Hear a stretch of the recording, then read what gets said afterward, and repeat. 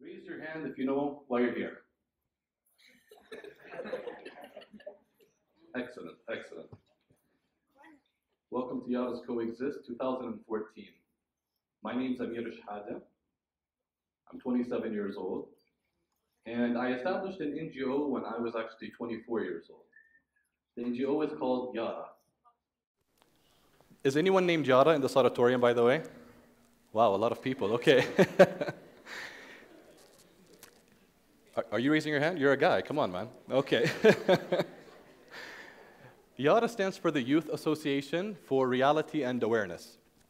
And what we do is we try to raise people's consciousness levels and alert levels so that we can become more active into our societies. So we can become more active citizens into making the change. We do many projects over the past 4 years, from education to environment to religion and to sustainable projects. Yet one of our most important projects is called COEXIST.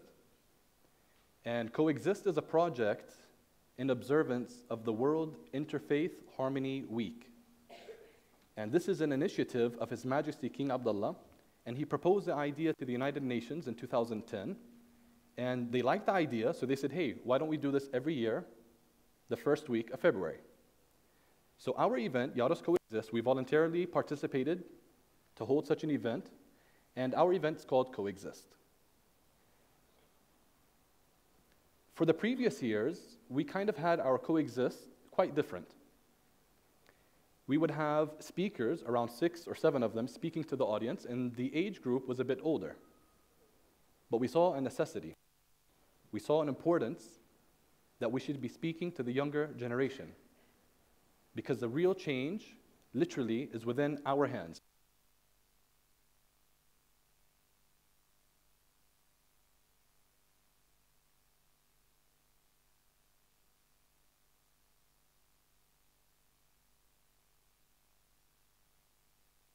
I'll speak from this mic until we get the other one on. So for our previous events, we also were speaking about, similarities of different religions and what does faith and society have to do. This year, we're speaking with baccalaureate, and this year we're going to be speaking about coexisting with the world, humans' responsibility on earth. So we're here to talk about coexistence. I want to ask you guys, what does coexistence mean? What does coexist mean? I want you guys to interact. This is not going to be a boring 40-minute speech from me to you. I want to get you guys interacted, so let's raise some hands. Let's see what coexist means. We have mics on the left and the right. Anyone? Up there, please, mic. Here you go. Here's another mic on the right. Yes. There's a mic up there. What's coexistence?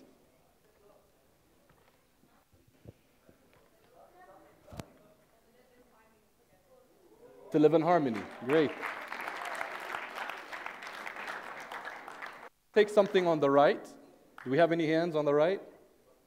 Okay, right here. Here's a microphone. Living together. Living together. Beautiful.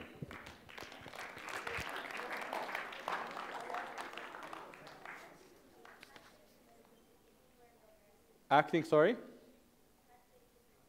Hold on, can you push the on button actually?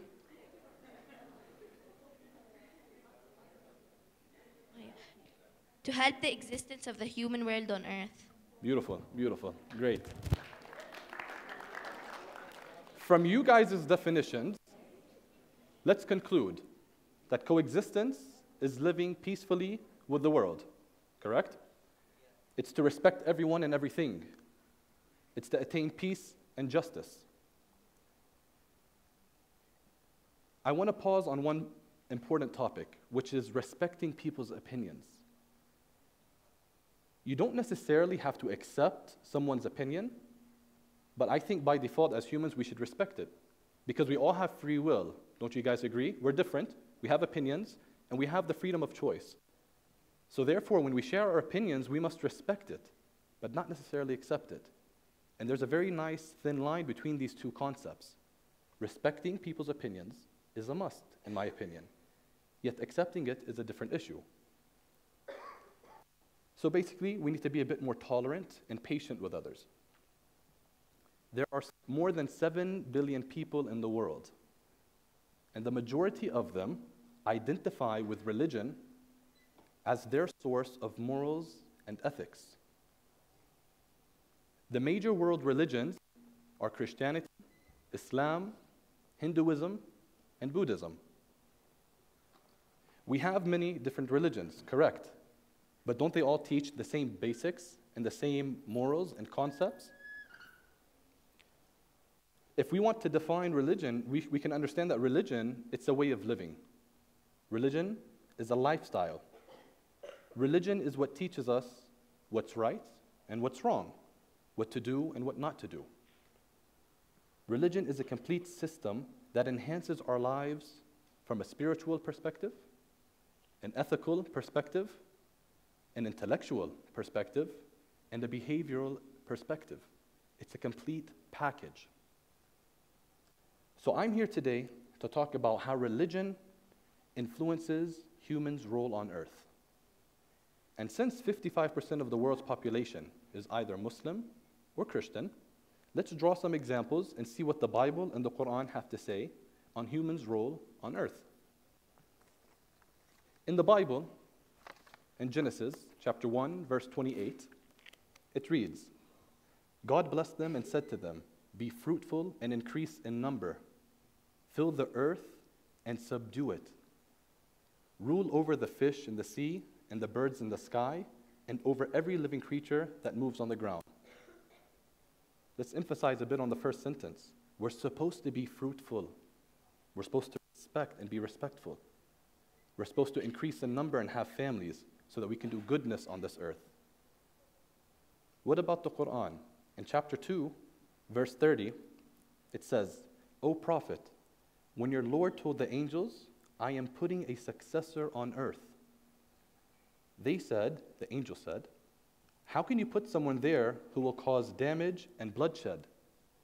And we celebrate your praise and proclaim your holiness. But God said, I know things you do not. Did you guys hear that word? Again, he said, I am putting a successor on earth. Does anyone know what successor means? In Arabic, successor is Khalifa. So anyone whose last name is Khalifa can participate as well. We have a hand right here. Can we have the microphone, please?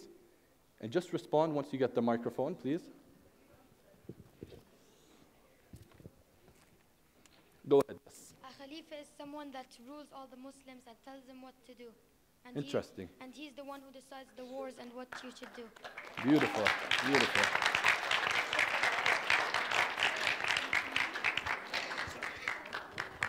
Can we get someone on the left side to participate? What is successor? We have a hand right here, please. Yes, right here. In the front. Big auditorium. Just pass the mic down. We should be okay.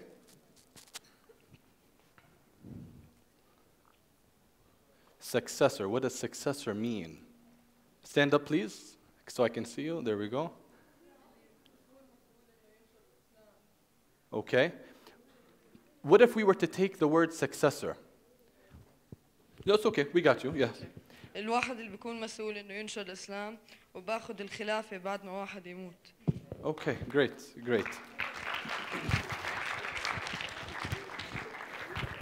Let's take the word successor and let's explain a little bit about what successor is.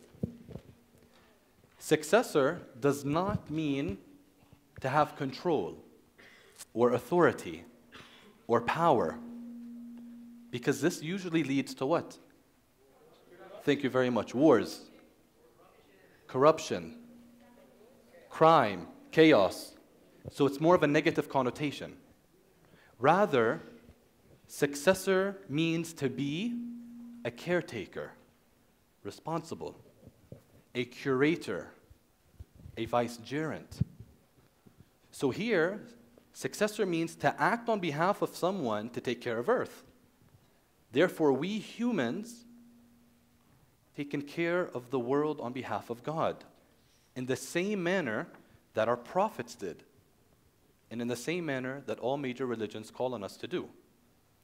We're placed on earth to take care of it and not destroy it. Because we are the successors, we are the Khalifas, we are the Khulafa, we can see that our purpose in life is to take care of this whole world. You guys, this whole world. Humans, environment, plants, and animals. Not just humans, but our whole world and society and everything that's in it. Our purpose in life is to have peace, respect, and harmony with one another. It's to coexist with humanity and the rest of God's creation. Since we know what this is, the purpose of life, we might ask ourselves, how do we achieve this purpose? What am I supposed to do?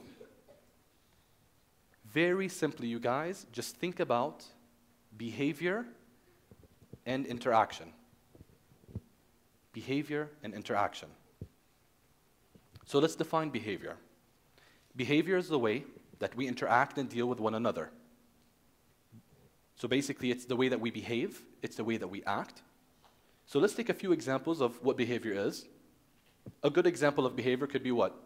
When you meet someone for the first time, you shake their hand, you say, "Hi, I'm Amir, how's it going?" You smile very big. You want your teeth to show, especially if you brush your teeth that day in the morning, so you're just smiling in their face. So that's a good example of a good behavior. What about bad behavior? Bad behavior would be when someone walks in their house, kicks off their shoes, throws their jacket on the floor, doesn't say hi to anybody, and just walks straight to his room. That's bad behavior. And what do we call such a person? A douchebag, probably? So this is a bad behavior, basically. So behavior is the way that we interact and that we behave. And it's important to think about our own behavior and how we deal with the world. Because behavior is a very powerful tool. So we need to be careful how we use it. When we think about religion, what do we think about? Going to church, going to the mosque, praying, and fasting. This is very important, and this is correct. But don't you think that there are other things our prophets were trying to teach us? Let's see what Jesus, peace be upon him, said. In the Bible, in Luke chapter 6, verse 31, he says, "Treat others in the same way you would want them to treat you." I'd like to repeat, treat others in the same way that you would want them to treat you. That's a very straightforward message. That's actually a prescription of how we should live our lives. Imagine what kind of world we would live in if we just took this concept of treating others in the same way we want to be treated. Let's see what Prophet Muhammad, peace be upon him, had to say about behaviors. He says, "I have not been sent except to complete the most perfect of manners." Imagine, he has not been sent except to perfect manners and behavior. I assume that this is a very important topic because our prophets are emphasizing on this, right? But why? See, because our actions reflect our belief. Our behavior is revealed through our actions. So what we do is a reflection of who we are. So let's take examples of how our actions affect others. Let's take an example of littering. You're walking with a friend in a park, eating a bag of chips. The garbage bin's a bit too far, so you decided just to toss it on the floor. 5 minutes, 10 minutes later, someone else does the same thing. You have a lot of garbage bags. But what this does is it makes the area, the park or the playground, less appealing, less attractive. And this will discourage people to come to that area.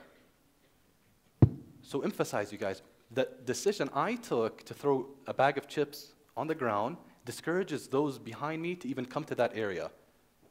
As simple as a bag of chips. What about plants? Let's say I decided to plant a tree, small little seedling, I just threw a seed. And that little plant grows into this huge tree. A few years later, a few months later,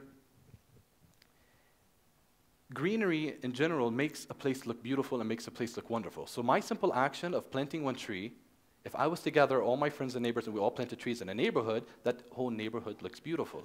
So my simple action will affect others. For example, it will provide shade for my neighbor. For whenever he plays soccer, he wants to rest in the shade, I provided that for him by planting a tree. Planting trees keeps the air clean, correct? It helps regulate the levels of carbon dioxide.